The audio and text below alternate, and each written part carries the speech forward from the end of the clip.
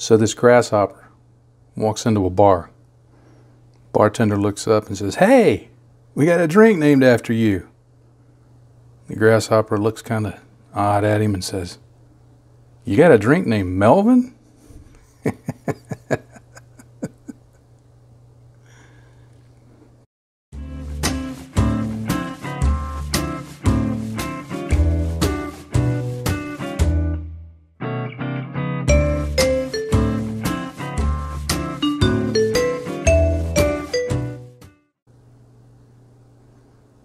Hey, this is John. Thanks for watching my video today. I'm going to be looking at a simple method for adding some weathering to your exhausts. I've got a set of exhausts here from Edwards' new Tempest kit, and I've also got one of the exhaust parts from the Citadel Torox kit from Warhammer 40K. I wanted to use both of these because occasionally I've seen on forums and on Facebook groups, and I'll even be asked the question that if someone sees a technique demonstrated in one genre, they may ask, "Hey, can this be used on another genre?" So I thought I'd use both of them just to simply demonstrate that yes, they can be used, this technique can be used on any genre. And what I'm going to show you is a quick and easy way to do this. It looks good. It's not a 100% solution. If you're really looking for realism, it's just a way to quickly get it done and keep moving with your project. The products I'm going to be using this morning, we're going to give the exhausts a base of a darker silver. I'm going to be using Citadel's Lead Belcher, but you can use whatever color you prefer from any brand. The main thing is you don't want it to be, I don't recommend a really bright silver, but more of a dark silver. Not quite gunmetal, although you could use that. I prefer not to, but that's what I like to use.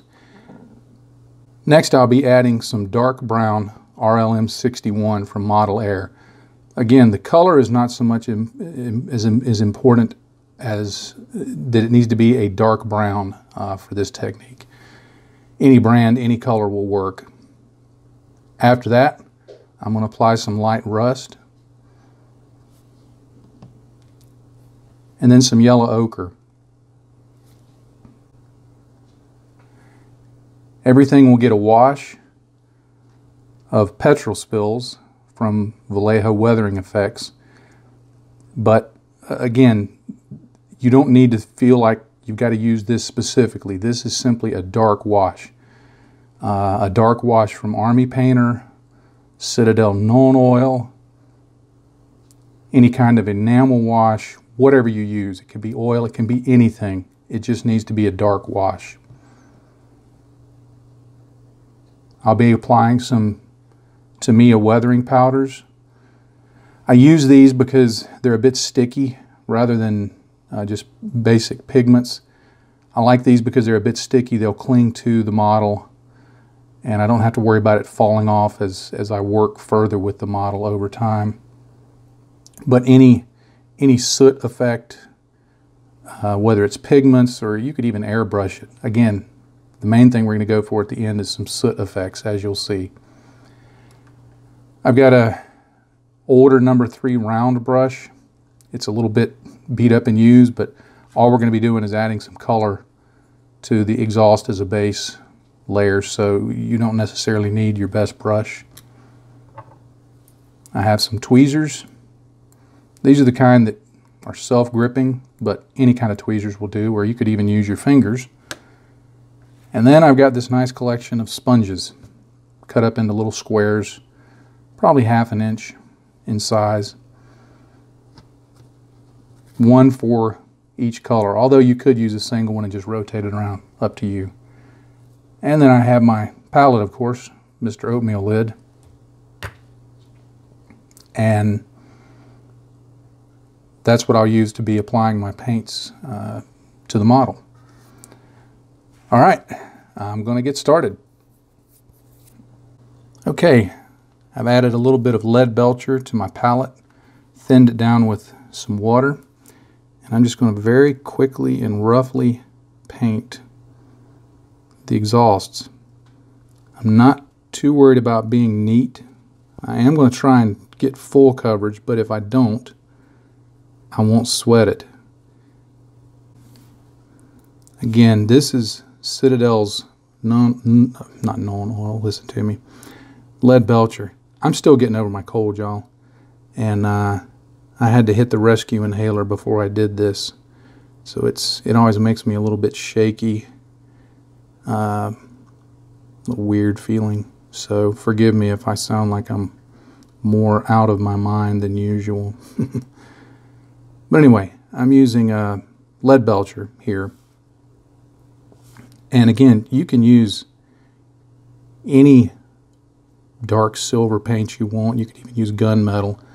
I just prefer this color because to me it's the right balance between a bright silver and a gunmetal. So it just has the right look to me.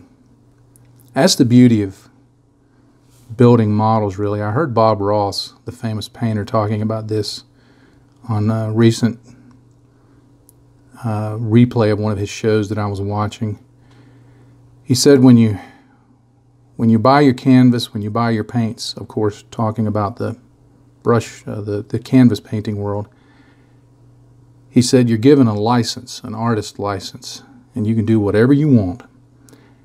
And so I like to think of it that way. When you buy a kit, you buy an artist license. You do whatever you want. If you like the way it looks, do it. But anyway, I've got the lead belcher down. Now, without waiting too long, I cleaned my brush. One other thing I need to mention, there's going to be a lot of jump cuts because I'm still coughing quite a bit. So forgive me for that. I just really wanted to get this video out there. I think it's a fun technique to use. This is Model Air 71042 dark brown RLM61. But again, any darker color will work. I'm not going to thin this because Model Air paint is, in my opinion, thin enough to work with right out of the bottle for brush painting. You can thin it more if you want, but for what we're going to be doing here, it won't be necessary. I've got my sponge in my clip. I'm going to dip it into the paint, and then I'm going to offload some of it, a lot of it, onto this piece of paper towel. And then I'm going to go into my exhaust, and I'm going to start dabbing it on. I like to go for a bit of a heavier application because we're going to be laying other stuff down over this. It's thin enough that it's still allowing the lead belcher to show through. It's not completely covering the lead belcher, which is exactly what I want. But it still imparts some color. Now again, you can go heavier, you can go lighter, whatever you prefer. Pick up a little more. I would recommend, if you're using this technique, that you start off with less paint on your sponge, and then if you feel like you need to add more, go ahead and do it, because it's usually easier to add than it is to take away when it comes to paint. I also didn't allow any drying time. There was a bit of a jump cut there between applying the two colors because I had to clear my throat. But I don't let this really dry out very much. Whatever it dries while I'm doing it is sufficient. I don't mind doing the wet on wet technique for this. It just gives us additional color mixes. All right, next I'll be using this Model Air 71129 Light Rust. Again, the application technique is going to be exactly the same. Put a little on my palette. I'm grabbing a clean sponge here off camera. Now for this color, for the second color, I want to do a little less, and I know that's very subjective to say it that way, but I want to do a little less of this color than I did the other one, because since it's much brighter, it will take over things very quickly if you're not careful. So I'm just going to put this on, and there's a certain level that I'm looking for. Here's another trick. If you're doing aircraft exhausts or anything where there's going to be an upside and a downside, kind of like in Spaceballs, do go in first on the downside. So if you don't like it, you can just make this the upside and it'll be disguised a little bit. It's just another way of working fast. I'm going to apply this on there.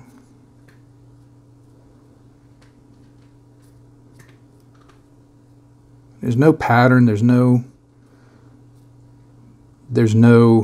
magic method. Just put the paint on. Then I'm going to go right into my yellow ochre. Get a drop of that on the palette. Alright, I've got my clean sponge again. And I'm going to do the same application method, but again, as with the previous color, I'm going to be going for even less of this. Subtlety is the key with this one, because again, it will take over if you're not careful. Now, you can also be too subtle, as I was there, and not get anything, it looks like. So, be aware of that. All right, there's that one. Let's get this guy done. And you notice I'm leaving a lot of paint behind here. I'm not using that much paint. This is a very minimalist type of work.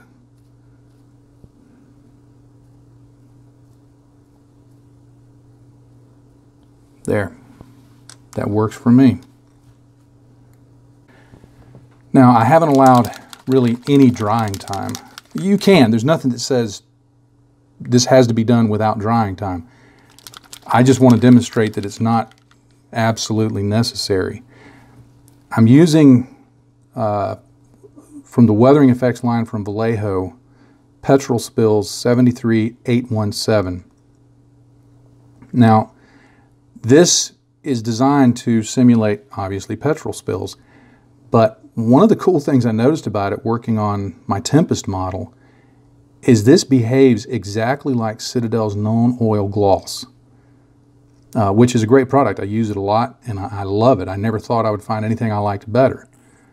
Weird thing is, I tested this alongside the Citadel known oil gloss, and they behaved exactly the same, looked exactly the same. The difference, this has about 14 more milliliters in it, and it's about $1 less. Now I know that's not a huge amount, but as fast as I go through paints, when I buy a reload of a resupply of paints, it's a pretty sizable chunk. So if I can find a way to shave off $1 per bottle of paint and get more, that can mean a savings of $10, $15, even $20 at a time, which is huge for me. So anyway, if you've not tried this, it's a good product to use. I dropped a little shaker ball in there just so I can make sure it's stirred up good. And all I'm going to do is get a little of this on my palette. Now it's a fairly thin product to start with, but I'm going to grab some water from my coffee cup here and thin it even more, because we're going to slop this all over. And by having it a little thinner, it lets us control how much of it we have on the model a little better. Now when I say I'm slopping on, I mean you notice it's covering up those holes in the middle. I'm going to go back through and punch it out to make sure that it doesn't stay that way. But I'm not being neat about this. I want it to darken things down. It will help mix the colors. It will help blend everything together. It'll help shade the recesses nicely. And we just apply it all over. Well, I just apply it all over. You will too eventually.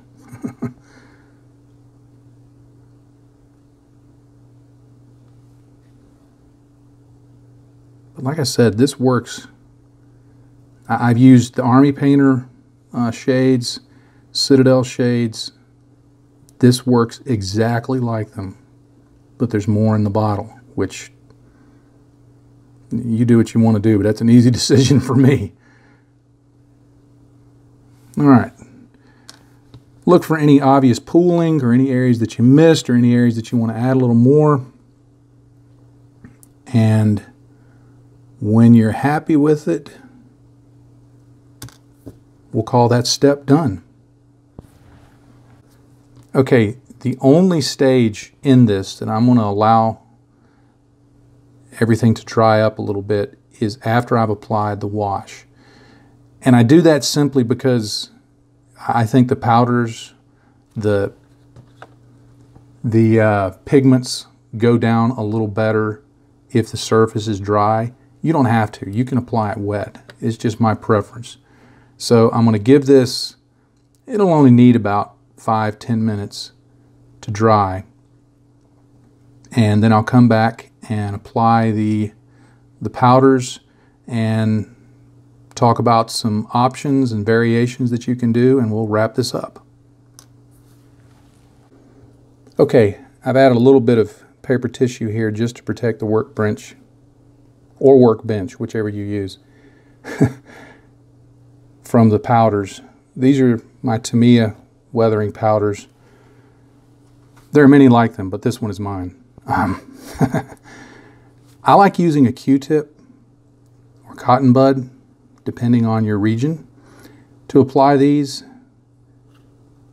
One, I tend to wear these little brushes out really fast. They die quickly.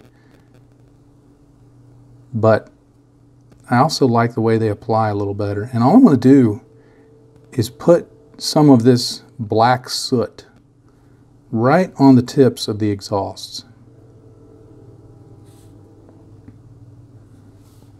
And there's no right amount or wrong amount. You can make it as sooty or not as you want. Your call. Whatever you think looks good. Because the goal in this, my goal, is not absolute realism, but a nice pleasing effect overall, so that when somebody looks at this, their brain thinks, oh, that's an exhaust that's seen a lot of heat go through it. That's all I'm wanting. Let me just knock it back a little bit to introduce some randomness.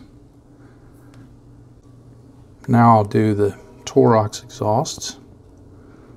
Probably going to go in, that's the inhaler speaking. I'm still a little jittery. I'm going to go in a little heavy on this one because 40K is all about grim dark, so let's make this grim dark. Or dark grim. Although I think it would be kind of funny to paint up some Space Marines as Teletubbies. But that's just me. That's right, 40K fans. johnbias@gmail.com. That's me.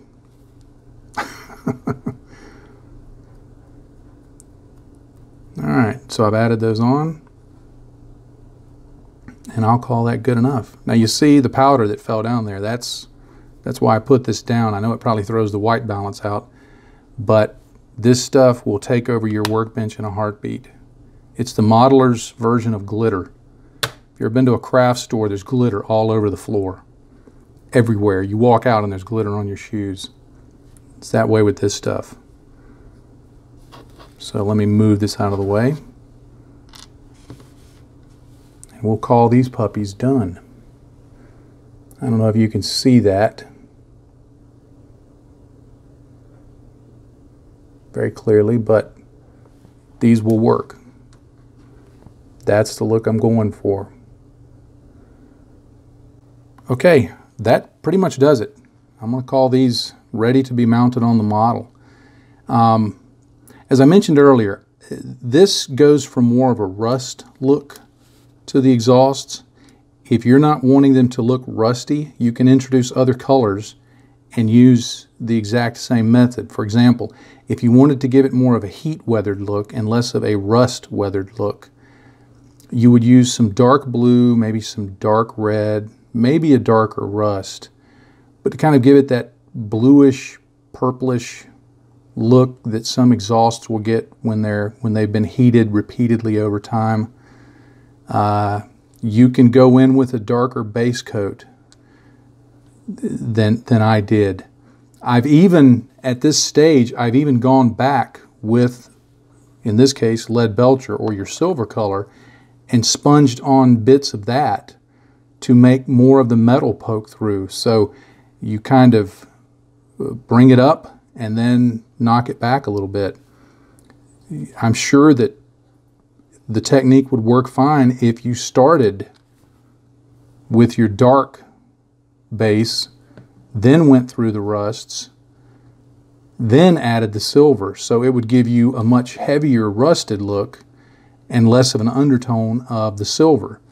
So the number of ways that this can be applied, I don't want to say it's infinite, because as Buzz Lightyear knows, Buzz Lightyear also, as Buzz Lightyear knows, infinity and beyond, that's a lot of stuff. But there's a lot of ways of using this simple technique, using a few sponges.